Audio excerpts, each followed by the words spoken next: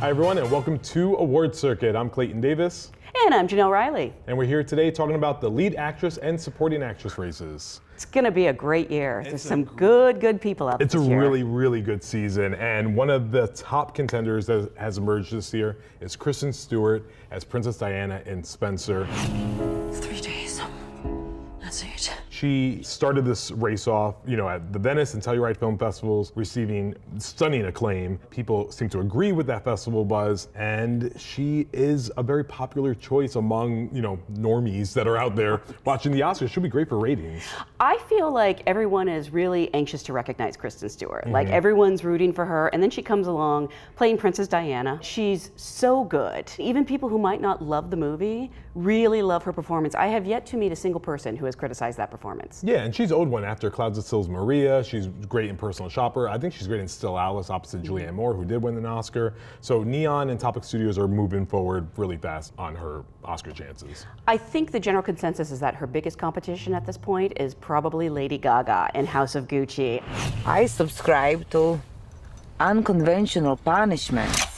This is a powerhouse performance for someone who really hasn't done many leads in many movies, I guess 2. Obviously already an Oscar winner for song. She could actually take home the Best Actress prize this year. It is a fearless, complex portrait. She doesn't ask you to like this character, but you will respect her. Yeah, and I think the movie calls on Gaga and all the things that she's good at without asking her to do anything more than that. As we see on social media breaking out right now, the K-Stew fans and the Gaga stans, they are battling at the moment. But I think Gaga stands a really good chance, and the movie's fun. Like, she's fun in it, and it's a very worthy and admirable turn. Also fun, but a different type of fun, is Jessica Chastain in The Eyes of Tammy Faye.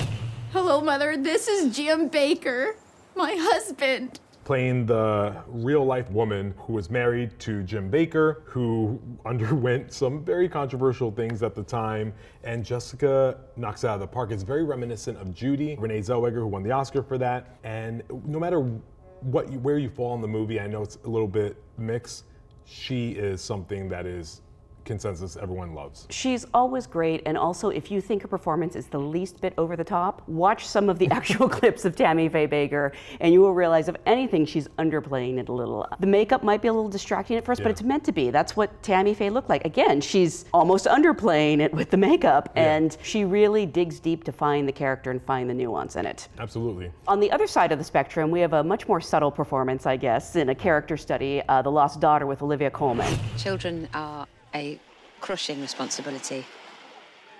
Happy birthday.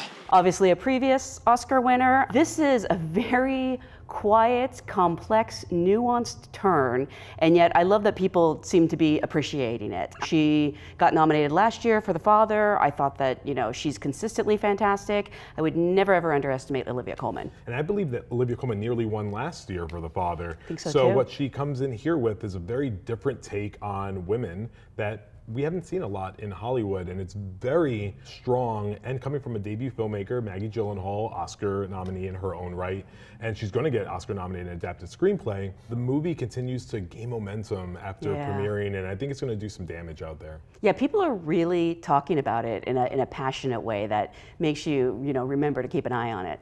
Absolutely. Now we move to Penelope Cruz, Parallel Mothers, reuniting with Pedro Almodovar. Beautiful and gorgeous as ever, in a movie that calls on her to do some of her best work that she's ever done.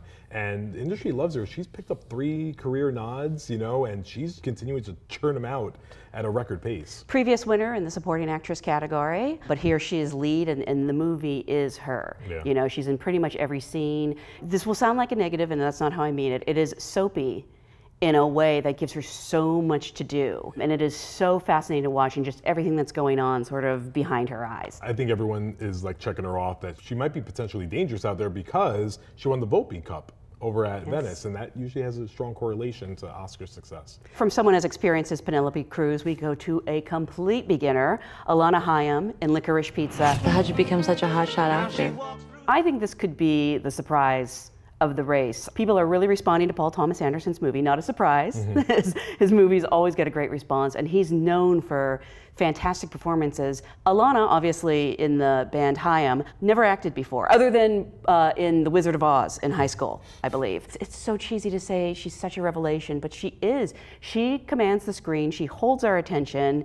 You know, again, not a character that, you know, you instantly like. Yeah. Like, it challenges us, and there's just something so natural and compelling about her. People are really, really falling in love with her and that movie. What's impressive with her turn especially is that she holds her own against 8-time Academy Award nominee Bradley Cooper and 2-time Academy Award winner Sean Penn effortlessly, like it's second nature to her. As that film gains momentum in the season, we could see her surprise, and it's great to just see her opposite Cooper Hoffman, who's also amazing in his role. She's also incredibly charming on the circuit, you know. She was like blushing during a Q&A the other day, and I was like, you have to get used to people complimenting you. It's going to happen with this movie. Yeah, I always look forward to the history that could be made on the circuit, and we could see some history made with Frances McDormand. She already made history last year when she was nominated for Best Picture and Actress, first woman to be nominated for both categories for Nomadland, which she ultimately won. This year she could do it again with The Tragedy of Macbeth, and doing that, she'll be the first person in history to do it back to back. Wow.